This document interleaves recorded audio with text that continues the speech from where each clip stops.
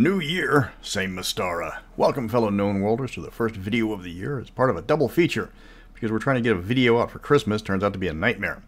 This time around we are looking at Skyships of Mystara, because when your planet's about 25% mountains, you get tired of walking really fast. But who has skyships? Who builds them? And more importantly, who pays for them? Well, time to learn. I'm Mr. Welch, and I hate falling behind. Mystara probably has the most number of skyships in a D&D setting, dwarfing that of even Eberron. This is largely in part to two reasons. First, Mystara has been around a lot longer, so has established skyships in quite a few nations. And second, Bruce Hurd really likes skyships. Alphatia has so many skyships that large buildings have docking ports, so people have to actually touch the ground. Galantry has a small force of skyships, which are more practical than artistic. Alphatians want to sail the sky and see the world. Galantrians just prefer to get a better view of the area they're about to turn into crunchy glass. Numerous adventurers have their own personal skyships, and most nations have at least one available, either officially or through backdoor channels. To start, the definition of a skyship is a flying vehicle, no larger than a sailing ship, that is created with magic and powered either by magic or through mundane methods to sustain its lift and its flight. The city of Serain, while an impressive marvel in its own right, is too large to be considered an airship. Still, it speaks volumes to Mystaran gnomish ingenuity to make a Blackmore device functional and not vaporize half the known world. More so, they kept it stable and powered their city with it. Again, hats off to the Mystara Sky Gnomes for actually being very good at their jobs. Suck it, Kryn! The first thing you will notice about Mystaran skyships is the plethora of design options.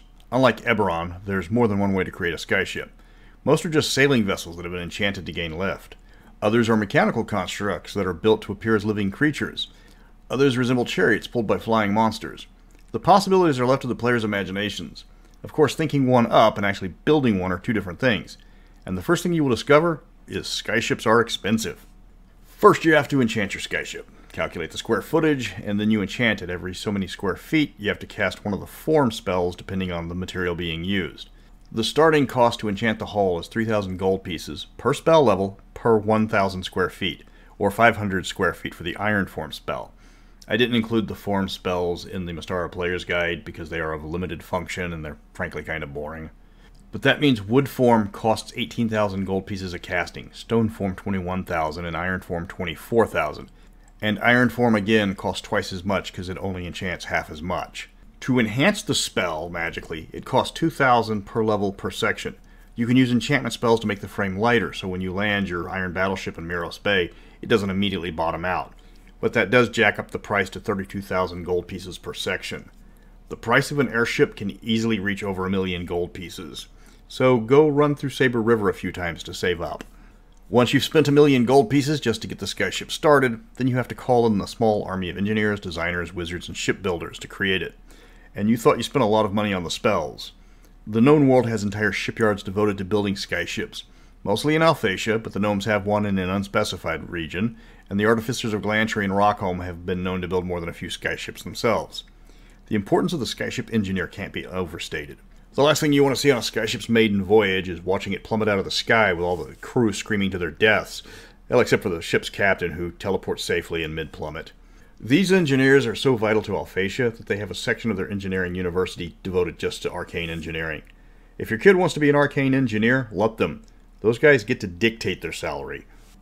Construction of a skyship can take weeks to months. The more complicated and elaborate designs can take over a year from concept to completion. The more magical it is, obviously, the longer it takes. The further away from Alphatia you get, the harder it gets to have a skyship constructed quickly, simply because the sky yards are mostly located in Alphatia. Outside of that empire, assume every skyship is a unique creation. While gnomish skyships are all custom jobs made to the buyer's exact specifications, you can buy an Alphatian skyship off the rack.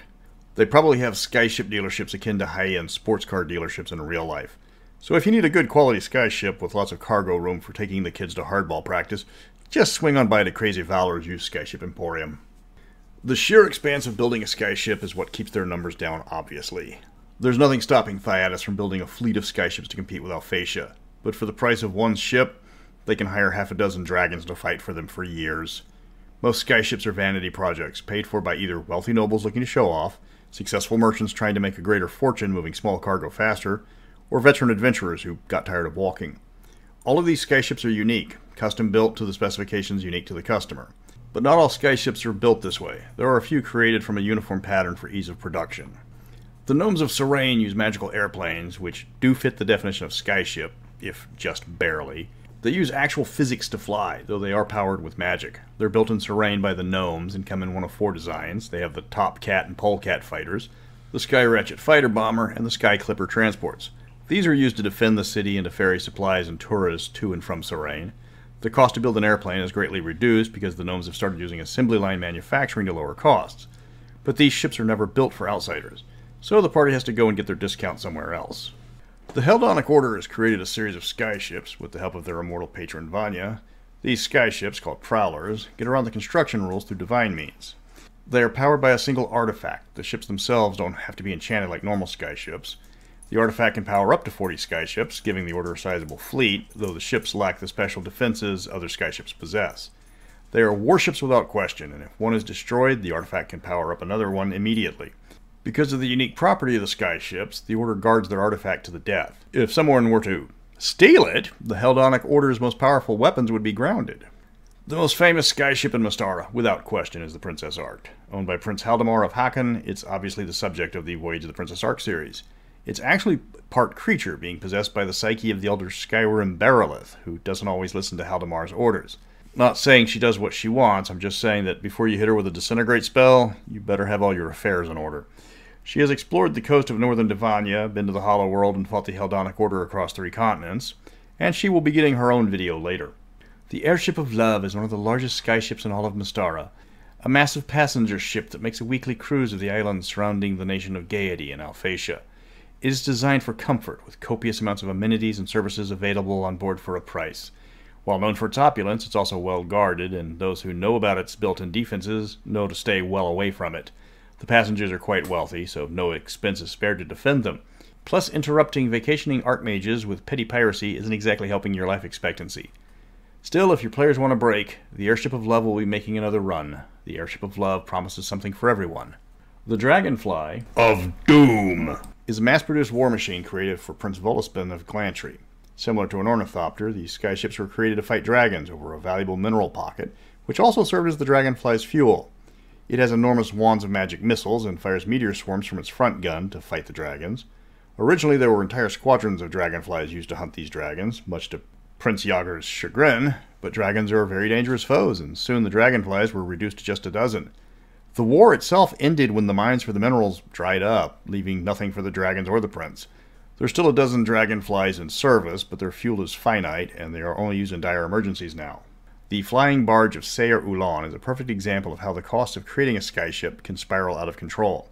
Chandra ul Nervi, the Raja Diraja of Sind, is known for being a wasteful man, and when he heard of the wonder that was the Princess Ark, he wanted to build his own skyship, only bigger and grander.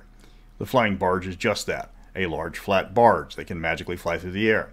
It can also carry cargo or troops, but usually just Chandra's retinue. The barge is covered with gold and gems, and the decorations for it cost over 1,000,000 gold pieces, half the total cost of the ship. It has minimal defenses for a structure of its size. It's more of a monument to Chandra's vanity rather than any practical use. The Ostduke gnomes of the Hollow World have a stock skyship design that uses only a single fire elemental for power. These are giant dirigibles, perfect for life aboard their floating continent. The gas bags use heated air to stay aloft, while the controls are done from the engineering section in the gondola below. The ships are usually only for transport. The gnomes have little need for weapons, as none of the primitive cultures below them are a threat. While the airships are designed from a single pattern, the gnomes make it a point to customize each of the ships to improve upon the design with a variety of unique and often ill-advised modifications to increase performance. The Concordia is the first airship built by Keramikos, as Stefan felt the need to have some sort of aerial craft in his nation. The ship itself is nothing special, it's just a stock sailing ship enchanted to fly. The cost of the vessel was a staggering 2.5 million gold pieces, which many in Keramikos believe is a huge waste of resources. Stefan's desire is that the Concordia explores vast portions of Mystara that still have never been fully mapped, as he's trying to establish his nation as somewhere worthy of notice. Still, the number of doubters wondering if there's another, cheaper method to improve the reputation of their country is growing. The Spill World Explorer is being built as a joint venture between Thyatis and Alphatia to explore the realm known as Spill World. There's not much known about the area except that it's comprised of numerous worlds that all exist in close orbit to each other. The Explorer is not the official name of the yet unchristian ship, but it's the common title given to it by those working on the project. The Explorer resembles an aircraft carrier and is designed to carry smaller Alphatian skyships and support a full company of the Ratavius air fleet. Whether this project will ever see completion depends on the tenuous relations between the empires, but so far results have been promising. Skyships can serve any number of purposes in your campaign. If nothing else, they're a plot device to get the characters quickly from one adventure to the next. If you have players that have more money than time, like every adventurer in 5th edition after 6th level, it's a great way to get excess gold out of the game. If you need bad guys to show up unexpectedly, send them with a skyship.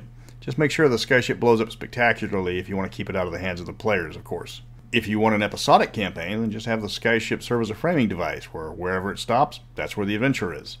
And that's it for Skyships. Next week we are looking at the most infamous villain in all of Dungeons & Dragons. Everybody's favorite psychotic chaotic, Bargle the Infamous. Until then, set a course for adventure, your mind on a new romance.